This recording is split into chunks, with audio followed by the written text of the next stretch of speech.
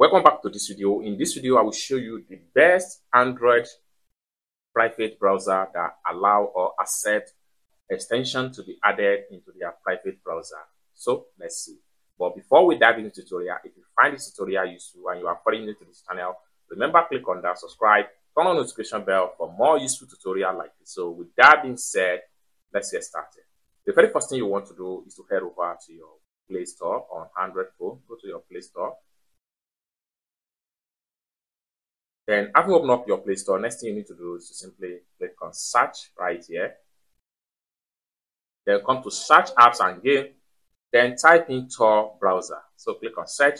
You will be taken right here. So as at the time of making this video, 10 million plus have downloaded and successfully installed this browser on their phone.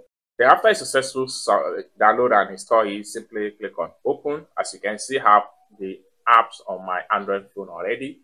So it's going to load up like so. Allow it to connect to your internet. Now, once you connect, it will take you right here. For you to have access to this particular Tor browser, private browser extension, what you need to do is to simply click on these three dots right here. From the bottom side, click on these three dots, and it's going to open up like so. Next thing you need to do is to simply click on settings.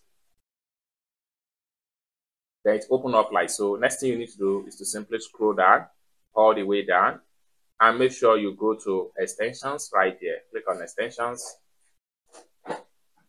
It's take you right here. Next thing you need to do is simply click on find more extension. Then you will be taken right here. So just like so, Firefox for Android extension. So this browser here make use of Firefox extension and also make use of Chrome extension. So you can see more recommended extension. You can click on that or come down below right here and click on more trending extensions. So click on that. Then you can scroll down and see all available extensions right here.